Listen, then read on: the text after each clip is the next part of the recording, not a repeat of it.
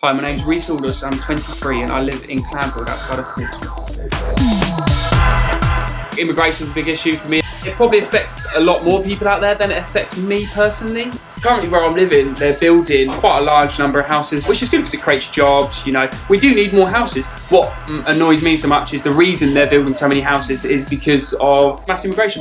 Immigrants from other countries are being favoured over British people. We said we were homeless, we had nowhere to go. She was heavily pregnant and they were, oh no, sorry, there's nothing we can do for you. Whilst sat on the left-hand side of me, there's a Polish couple and they hardly spoke a word of English, yeah? This lady, she walked off, she comes back 10 minutes later with an application form and she said, this will get you on the housing list, we'll put you in a hostel for a couple of weeks and I suspect you'll be housed by the end of the month. But yet me and Stephanie had to...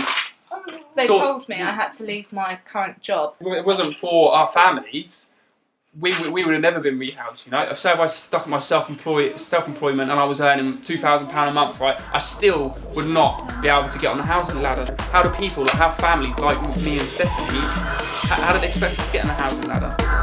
When I started in the building trade, I was 16 years old, I was earning £90 a day if I was lucky as a labourer, which is pretty good, you know. When mass immigration came into the country, you could only get, you know, £40, £50 a day because of the large amount of Eastern Europeans coming into the country and undercutting British workers. It made me feel really angry. There was a point in my life where I thought, I hate immigrants, you know. I suppose you could have cast me a racist, but back when I was 16, I'm 23 now, so it was a long, long time ago. Take too many pills and uncut, this love game is untucked. 1 minute you hate them, the next you love them. So baby, please don't go.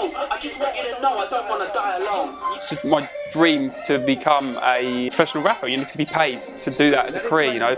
Everyone has a dream and that's my dream. I'm not saying that I will achieve that, I would like to do that. I'm taking a bit of time off work at the moment to invest my time into music and make something for myself and give it a really good go. When we first moved here, we would ring up the doctor's surgery, you book an appointment and it's always there next day. No one would question you, no one would ever ask anything. They've had a mass influx of obviously patients joining the surgery. So now when you phone up, you get a receptionist on the phone that's completely unqualified telling you that there's nothing wrong with you, that you don't need to go see a doctor. It's frustrating more than anything, you know. Sometimes you just want a bloody doctor's appointment.